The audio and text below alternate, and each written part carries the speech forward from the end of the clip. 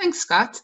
To put the Eastern Cape in perspective, it's the second largest province in South Africa, with an area spanning over 160,000 square kilometres, which makes the region as diverse as it is scenic. The Eastern Cape offers beautiful coastal scenery and unspoilt sandy beaches, and the region has many fascinating small towns, including Grahamstown and Graaf-Reinet, while the Karoo heartland is dominated by endless flat plains, rocky mountains, and the biggest assortment of succulents in the world. The Eastern Cape is full of history and culture, from the early settlers who moved up from the Cape and settled in farming communities around Grahamstown, to the rich Xhosa culture that still thrives in the small rural villages along the wild coast. Several South African politicians also hail from the region, and the Eastern Cape was the birthplace of Nelson Mandela, Steve Biko, Oliver Tambo, and Thabo Mbeki. The Eastern Cape is also well known for its variety of malaria-free Big Five game reserves. The Eastern Cape borders the garden route at Tsitsikamma and stretches northeastwards towards KwaZulu-Natal. With a large network of roads, self-driving in the Eastern Cape is a great option for those more adventurous travellers and is a natural extension for those self-driving in the garden route. While the cities of Port Elizabeth and East London are both serviced daily, with flights arriving from and departing to Cape Town, Johannesburg, and Durban, making the region easily accessible from all the major centres. As the invite for the webinar mentioned, the sales and product team spent some time exploring the Eastern Cape earlier this year. We were together for the beginning of the trip and then split up, with Scott, Gary, and I going inland to explore Graaf-Reinet and the Karoo, while Janae, Faith, and Craig travelled to some of the coastal towns to explore the magnificent coastline and beaches and what they have to offer travellers. These two routes make excellent additions to clients' itineraries, especially for those who are visiting the Eastern Cape Game Reserves and for clients who are wanting to dig a bit deeper under the skin of South Africa.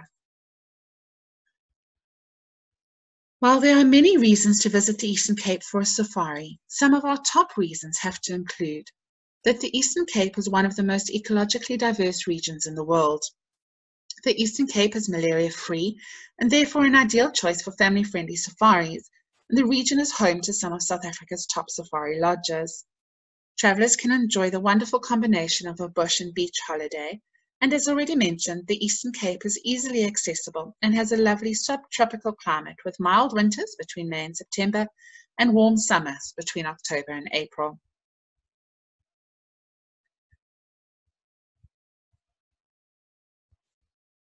The Eastern Cape offers a wide range of vegetation and reserves.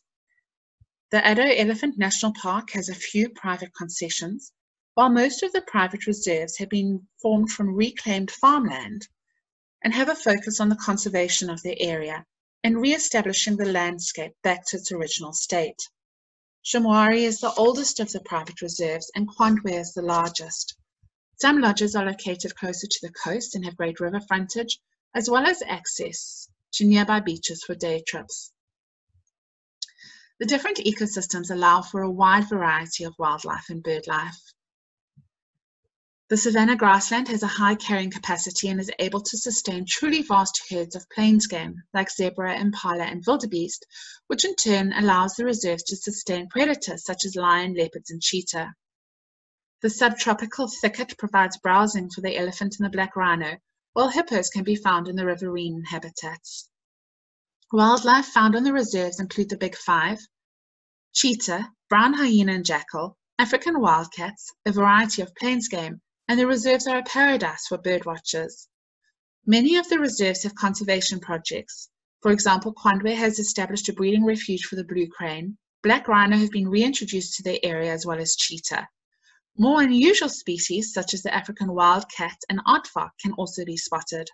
The reintroduced red-billed oxpecker is a common sight on buffaloes and rhinos and giraffes, and the flightless dung beetle, which is unique to the Eastern Cape, is another conservation success story of the region. The Eastern Cape safari lodges are often not your usual traditional safari lodges like those found in the Sabi Sands. The lodges are often more reminiscent of the settlers' era, and many of the old farm buildings have been converted to form a part of the lodges. Longney Manor at Shamwari is very much in the style of a boutique hotel, while Quandwe's Great Fish Lodge is modern and contemporary.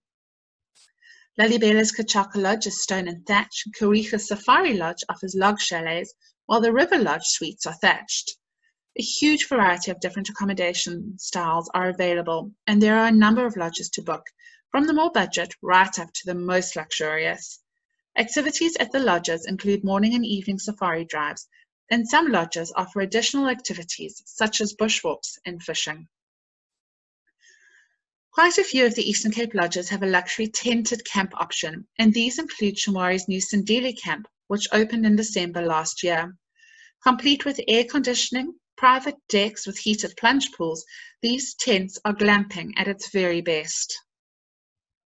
Other lodges which offer tented accommodation include Shamwari's Bayeti and Gore Elephant Camp, which is on a concession in the heart of the Addo National Park. More budget-conscious tented camp options include Abakala's Quartermain and Woodbury Tented Camp. As the Eastern Cape is malaria-free, it offers an ideal destination for families wanting to go on safari. Two of the lodges which offer really fantastic kids programs are Shamwari Riverdene and Quandwe Eka Lodge. Riverdene has recently been renovated, and the Shamwari's Kids on Safari Adventure Centre has a host of things specially designed for kids, including playground activities for younger kids and toddlers, a maze, zip line, rock climbing walls, and a network of tree houses connected by suspended walkways, a kids library, arts and crafts activities, pizza making and cookie decoration, all of which are perfect distractions for kids and tweens. Just to note that at Shamwari, kids under the age of 4 are not permitted on game drives. However, a child-minding service is available at an additional cost. Children of all ages are welcome at Eka Lodge, and the lodge is ideal for families with younger children. Families are accommodated in one of the lodge's 3 family suites, and included in the rate is a private vehicle, ranger, and tracker. The lodge has a playroom area with games and interactive activities, and the kitchen caters for children, with cooking and baking classes between safari activities. Childminders are available at no additional cost, and the lodge is fenced. Families can participate in fun and adventurous activities on the reserve, including kite building, scavenger hunts, making molds of animal footprints, beading, and fishing trips with a ranger. The Eastern Cape lodges also offer some great exclusive use options for multi-generational families traveling together, or for small groups looking for exclusive use accommodation. Shamwari's Sirilli Lodge offers an exclusive, tailor-made experience for up to 10 guests. Quandwe's modern and elegant fort house sleeps up to 8 people.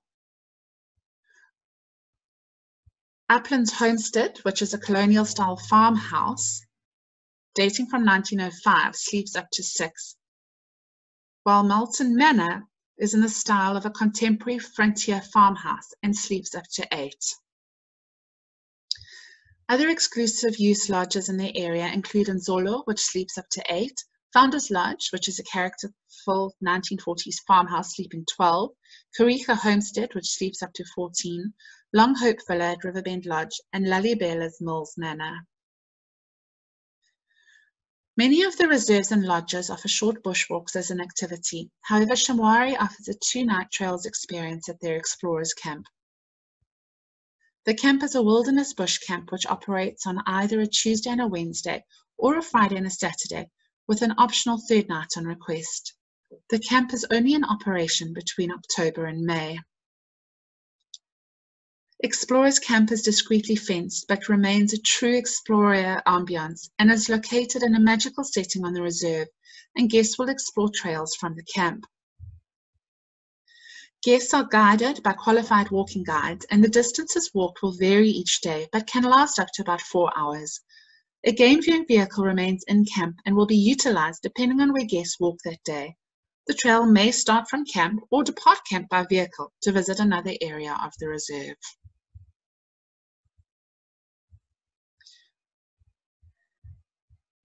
An easy 2 hours drive from the game region of the Eastern Cape is the quaint town of Graaf-Reinet.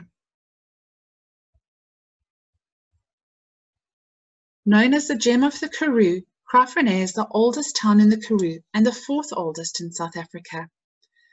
The historic small town has over 200 buildings that have been recognized as national monuments, and the town has retained much of the character typical of a 19th century town. Surrounded by the Canterbury National Park and lying in a horseshoe-shaped bend on the Sundays River, visitors will definitely not be short of things to do and see. Easily navigated by foot, Graaff-Reinet's wide streets beg to be explored, while the Groot Kerk, or Big Church, commands full attention on the main road, and a few museums, coffee shops, and quaint houses with an attractive mix of Cape Dutch, Karoo, and Victorian architecture line the streets. Exploring Graaff-Reinet by foot with a local expert gives you such a great feeling for this small town, and it's always lovely to hear an insider's knowledge of their own town.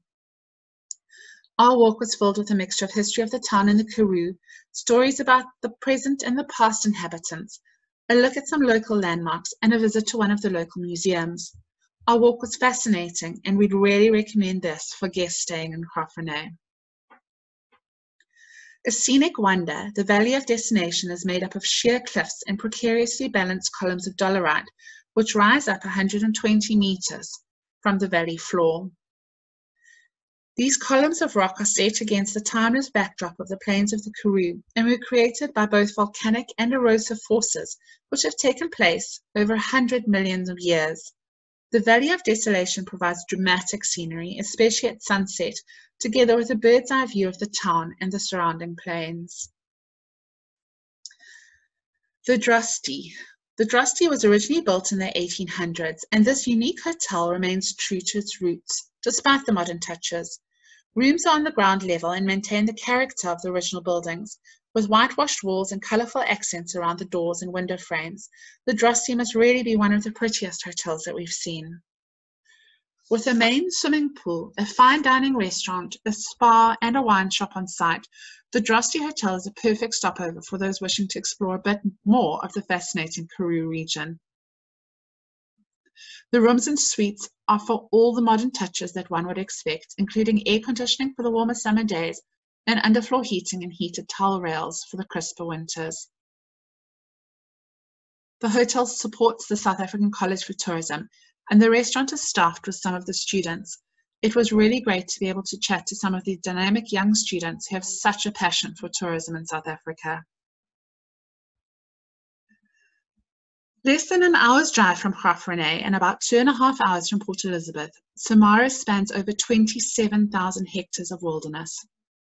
A conservation success story, Samara is focused on rewilding the Great Karoo, and the owners are actively restoring and rehabilitating the land. The reserve now is the first cheetah in 125 years, the first elephant in the area in 150 years, and the first lion in 180 years. With 2 lodges on the reserve, there are only ever a maximum of 26 guests on the property. Comprising of Karoo Lodge and the Manor House, guests have a choice of accommodation options, and the 4-bedroom Manor House can be booked for an exclusive use stay. Samara offers a range of experiences for guests, including wilderness picnics, dinners under the stars, walking safaris, and cheetah trekking, which we were able to experience as a part of our afternoon safari drive. Tracking these beautiful animals on foot with an experienced ranger was a first for us, and it was really special to be able to watch quietly as they lazed in the late afternoon sunshine. Highlights of our stay were both the dramatic landscapes and the beautiful scenery, together with the warm and engaging staff, elegant decor, and satisfying home-style meals. Samara offers a guided bushwalk and fly camp sleep out as an additional activity for guests who are staying for 3 or more nights.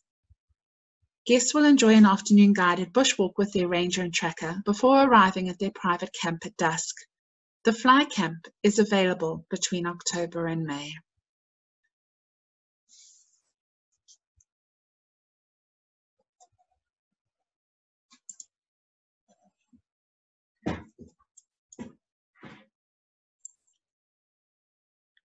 Thank you, Megs. Hi, everyone. As Megan mentioned, Craig, Faith, and I took to the road to explore some of the coastal villages and towns along the Eastern Cape coastline. and I'm going to briefly touch on some of the highlights of our journey along the Sunshine Coast. The Sunshine Coast stretches for 500 kilometers along the coastline from Tsitsikamma to East London and is said to get more hours of sunlight than the rest of South Africa, about 320 out of 365 days a year. This section of coastline is a great option for those who enjoy nature, history, and culture. It is also worth noting that it is said to be one of the mildest areas during the South African winter months, with daytime temperatures averaging around 21 degrees Celsius or 70 degrees Fahrenheit. Kenton-on-Sea is a small coastal town situated midway between Port Elizabeth and East London, approximately 90 minutes from Port Elizabeth, 1 hour 40 minutes from East London, 20 minutes from Port Alfred, and 40 minutes from the history-rich town of Grahamstown. So, you might wonder what makes Kenton-on-Sea so special. Well, there are a couple of reasons.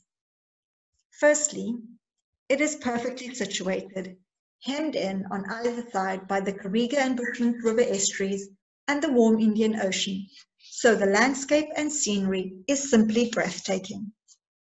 This, combined with wonderful, secluded, and safe beaches, make it the ideal family destination, and it's equally well suited to couples seeking a romantic beach escape.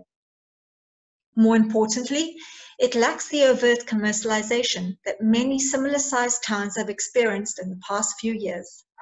In fact, outside of the inevitably busy December season, it is a beach paradise with a small selection of shops and restaurants just to give it that distinctive seaside buzz. There is a variety of Big Five reserves for day tripping within close proximity to Kenton. Sibuya is the easiest and accessible, with Addo, Shamwari, and Kariga Game Reserve also within easy reach. Our first stop in Kenton-on-Sea took us to the house quarters. This little gem is situated in the heart of Kenton-on-Sea and has been designed by a local architect and finished to a high standard. The new boutique-style development comprises of 7 neat and functional apartments, sleeping 2 to 4 guests depending on the unit. The overriding style here is contemporary and modern, with views of the Kariga River mouth and beaches peeking through the shrubbery from some of the balconies. The house quarters is well priced for the quality of the offering and the standard of the units, and it is well located, only a 10-minute walk from the beach. The Oyster Box Beach House by the Oyster Collection is just a short distance from house quarters and is located 500 meters from Kariga Beach, taking prime location in this unique seaside town known for its beach, bush, river, and lagoon frontage. When Louise Poole opened Oyster Box Beach House, she raised the bar, and with each successive house, the collection now comprises various options dotted around the village. She has maintained pole position, offering the best equipped, most luxurious villas in Kenton-on-Sea. Oyster Box Beach House is the flagship and the only property with uninterrupted lagoon and sea views. The beach house features 2 luxury suites available on an individual B&B basis and is also available as an exclusively yours villa rental with 2 additional rooms downstairs. The house strikes the perfect balance between luxury and laid back. Large comfy sofas invite you to put your feet up, and there are sheltered courtyards and alcoves for quiet seclusion. The decor and prevailing design is fresh, airy, and beachy, and the house is presided over by a super efficient team. The next stop on our itinerary took us to Port Alfred, situated at the mouth of the Karoo River, almost exactly midway between Port Elizabeth in the west and East London in the east. It too boasts fabulous beaches that stretch for many kilometers in both directions. The popular holiday destination was once an important river port, with tall-masted sailing ships mooring at the wharf. When dredging the Karoo River became too expensive, smaller fishing vessels dominated the port until local fishing quotas were awarded elsewhere.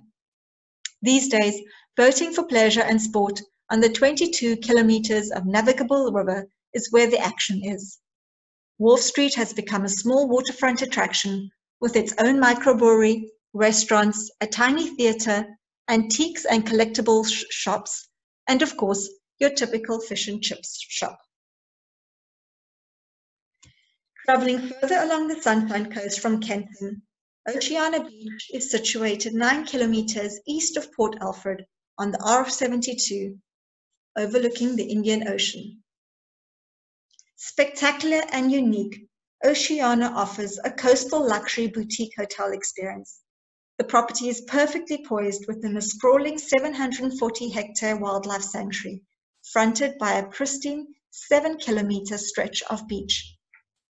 It is the only wildlife reserve located on the beach in South Africa, and the surrounding landscape is just picture perfect. Supremely spacious with an expansive footprint, the lodge is housed under thatch and has been designed to take full advantage of the captivating views of sand and sea, framed by indigenous shrubs and trees. Oceana offers 3 lodge suites and 4 ocean suites. And here we recommend the latter ocean suites for its comfort and space. These freestanding units are dotted amongst the trees and feature a spacious lounge that opens onto a generous private wooden deck, providing a 180-degree view of ocean and reserve. The lodge has the ambience and design of a completely traditional colonial safari-style lodge, with a welcoming lounge and dining area which spills out onto a spacious deck overlooking the ocean. Exciting news is that Oceana will soon launch new ocean suites, set further away from the main lodge and directly positioned to take advantage of the location. This will elevate the accommodation offering and bring more of a contemporary decor and style to the property.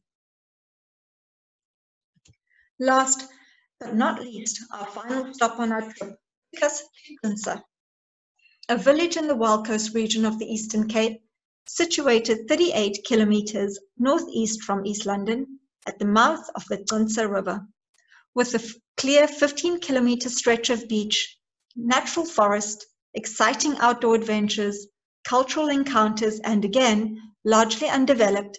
Quince is recognized as one of South Africa's prime coastal destinations. It's the perfect chill-out hideaway for travelers of all ages, and it was a highlight of our coastal road trip.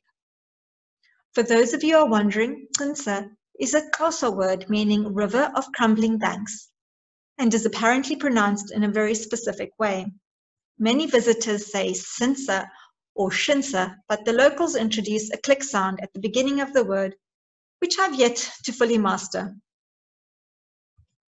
Prana Lodge is situated in a pristine dune forest along the spectacular Quince Bay, approximately 2 hours 30 minutes from Sibuya and 2 hours 40 minutes from Kariga Private Game Reserve. This small luxury hotel has the distinct and unique ambience of a tropical beach retreat and is the perfect coastal extension to relax and unwind pre or post an Eastern Cape safari.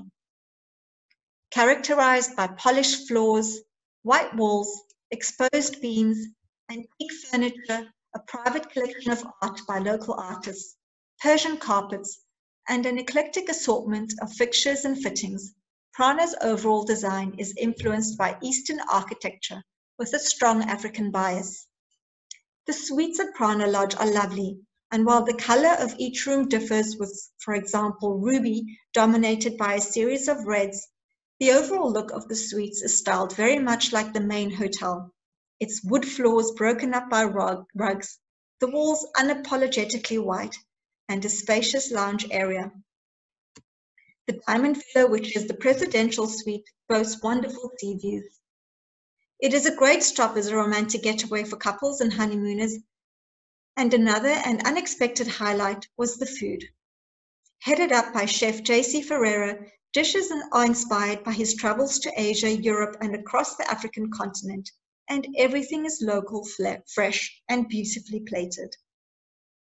Whilst the bulk of the suites are set within a forest-like setting and don't overlook the ocean, Prana's piece de resistance is its exquisite setting within a 21-kilometre stretch of uninterrupted pristine beach, a short trot over the dunes.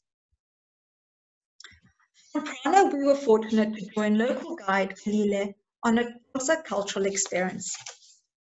Whilst many travellers inherently associate the Eastern Cape with the late great Nelson Mandela, a trip with Velile and Imonti Tours opens up a beautiful window into some of the other treasures the province holds. Velile's Xhosa experience includes a visit to a typical rural Xhosa village and seeks to use these living villages as a host community, giving a peek into the daily life of South African Xhosa culture to learn about its heritage and traditions. The Xhosa people emphasize traditional practices and customs inherited from their forefathers. Each person within Xhosa culture has his or own place, which is recognized by the entire community. And despite the overwhelming influence of Western culture, many villages still practice their traditions. This experience weaves storytelling with dance and singing and touches on local customs, ceremonies, and attire, and the roles of the elders within the community.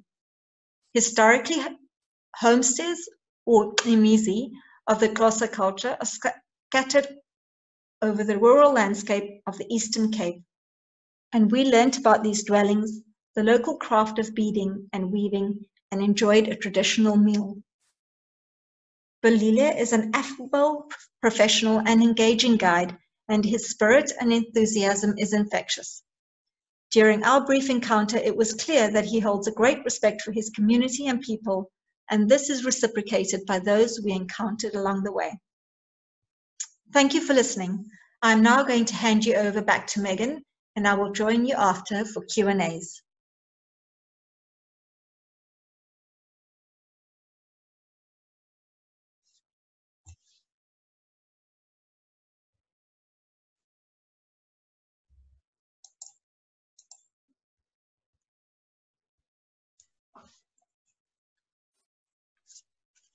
Thanks so much, Janae. Moving on to the city of Port Elizabeth. Often overlooked, but really well worth visiting. The city was named not after a queen, but after the deceased wife of the acting governor of the Cape Colony, who had been tasked to look after the 1820 British settlers. Heartbroken at her death, he named the city in her honour, and you can visit the pyramid that he built to commemorate her at the Donkin Lighthouse in the heart of the city. Other little-known facts include that Port Elizabeth Algoa Bay is the bottlenose dolphin capital of the world and has an estimated 20,000 dolphins inhabiting the bay. It is also home to the largest breeding colony of African penguins. The warm waters are rich in marine life, and there's no better way to get up close and personal with the whales, dolphins, and Cape fur seals than through an expertly guided boat cruise. Nature lovers can spend a morning out at the Cape Reef Reserve for some interesting shoreline ecology, visiting the third oldest operational lighthouse in South Africa. Also visited during this guided tour is Samrek, a marine and penguin rehabilitation centre dedicated to the rescue and the release of injured marine animals and birds. Port Elizabeth has 40 kilometres of pristine city coastline and has some standout local beaches. Warm water and a protected bay make for safe swimming, and popular choices include Hobie Beach and local favourite Kings Beach, which comes alive on the weekend with market stalls and traders. Another great option is a 3-hour walking tour of Route 67. This route marks the number of years Mandela dedicated to the freedom struggle, which is commemorated through a series of 67 artworks by local Eastern Cape artists. You will meander your way from the Campanile, which marks the spot where the 1820 settlers landed, through the city and up the steps to the massive South African flag at the Donkin Reserve. Best done as a guided tour, it's a great way to learn about key historical sites while showcasing some unique artworks. That's pretty much the Eastern Cape in a nutshell. Please look out for our product reports on the Agent Zone, and please send through any questions now.